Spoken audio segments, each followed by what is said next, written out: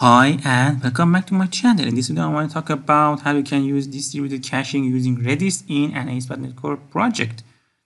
So let's get started. First you need to install this Microsoft Extensions Caching Redis package into your application. Then you need to add a service extension called add distributed Redis cache. After that you need to set options.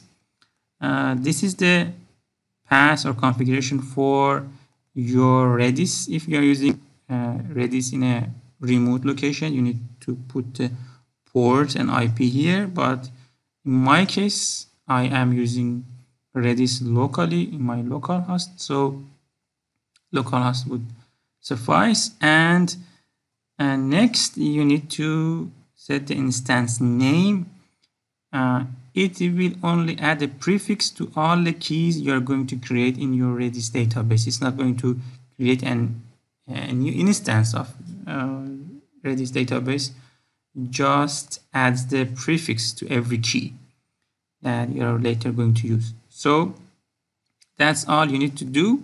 Next, let's use a Razor page, and of course you can use the controllers or a console app for that matter, but here we are going to use Razor pages, and the only thing I need to do here is to inject an interface of iDistributed cache to my Razor page. Then I can set and get keys just like this. So I'm going to try and get the value of last time from Redis database. In first execution of the application, you have no data in last time, so the result would be null. And if that's the case, we are going to find what is the time of the day and save it to cache using cache set.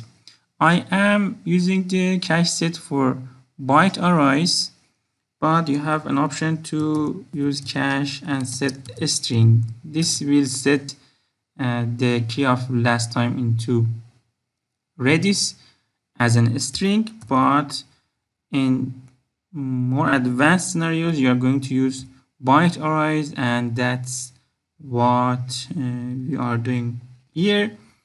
I'm just using encoding UTF-8 to get bytes, and then using distributed cache entry options, I am setting the absolute expiration for 10 seconds. So every time we create this key inside Redis database, it's only valid for 10 seconds, and after 10 seconds it would be removed or null the next calling. So that's all we are doing here, and that's it. Next time when we refresh the page, we are not going to hit this part of the code because the data is cached and this is not null. And so we are going to come here and get data from this key from Redis and show it to the user just like this. So let me show you how is the page. That's it, just the last time, and we are done. So let's run the application. Let's start without debugging, and we are up and we are running. Let's see if there's an error. Okay, we have an error because my Redis server is not running. So let's go to my WSL Ubuntu and run Redis server. So I'm here and I'm going to use sudo service, or I can just go with this server. I don't know why I'm making things more complicated than it is. So my Redis server is running right now, and let's refresh the page. This time we don't get any errors, and if I check my logs here, it says time cached to Redis, and if I refresh the page, it's already 10 seconds gone, and I get a new time. But between these 10 seconds, each time I refresh the page, and nothing changed in my last time value. So for every 10 seconds we have a value cached, and after that we lose it, we cache again. And that's pretty much how caching works. But we are using a distributed cache. It's can be separated in a different server, and we call it every time we need a value.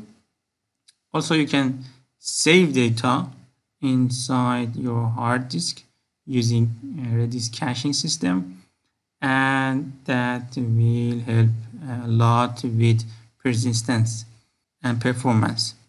So that's it for today. Thanks for watching, and please like, share, and subscribe.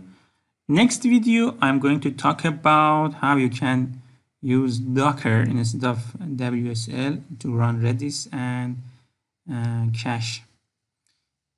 See you soon.